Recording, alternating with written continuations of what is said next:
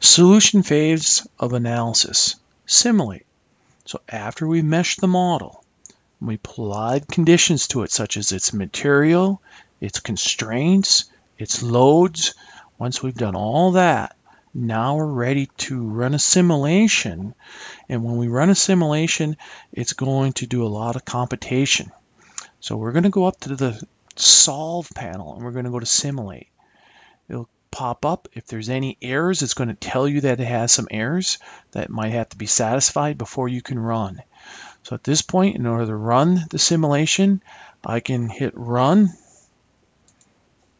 and it's going to start computing. I can hit the more button down here, and it'll tell you about any warnings. It's going to calculate these results. And so it's computing, and it's computing based on the von Mises stress results. And I'm just going to let it run at this point. And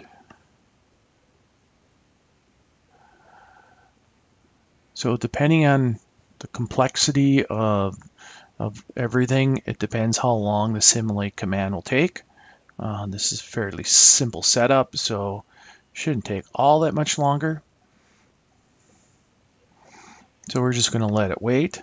But this is the solution phase of the analysis, so we have to set up, in other words, our mesh. We set up our material type. We set up the different constraints that we want and our different loads that we want. And then when that's done, then we go up and we solve or simulate. So we are simulating the conditions in the real world at this point. And so here we got our simulation is done running.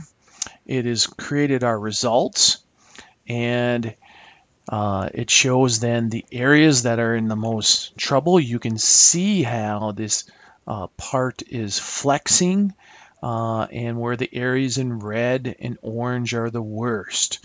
So this can give us some initial design and say, what can we do to change this? So the results of our simulation are done, and it gives us some information on our basic stress analysis of our component.